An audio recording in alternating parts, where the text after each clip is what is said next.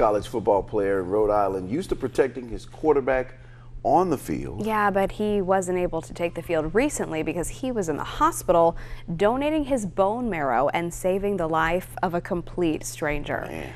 Sam Reed reports. 2 years ago, through these doors at the Rogers Recreation Center on South A. Regina's campus, the football team held its annual Be the Match drive. Inside of the gym, hundreds of students were swabbed. Their DNA entered into an even bigger pool to potentially help sick people.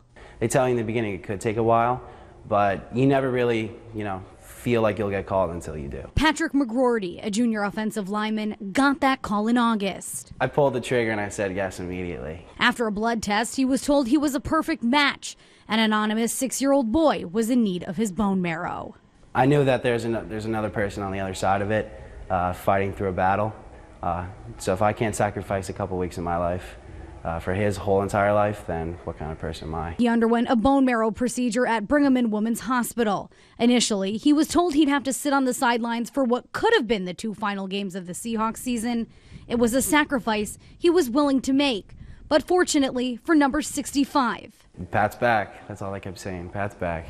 In this case, it was a win-win for everyone. And while his job on the field is to protect the quarterback, off of the field, this New York native is helping tackle the hardest challenge a little boy will ever face without hesitation. You really think of him in the back of your mind the whole entire way, just knowing that if you can get through a couple weeks of recovery for his entire life, then it'll be well worth it.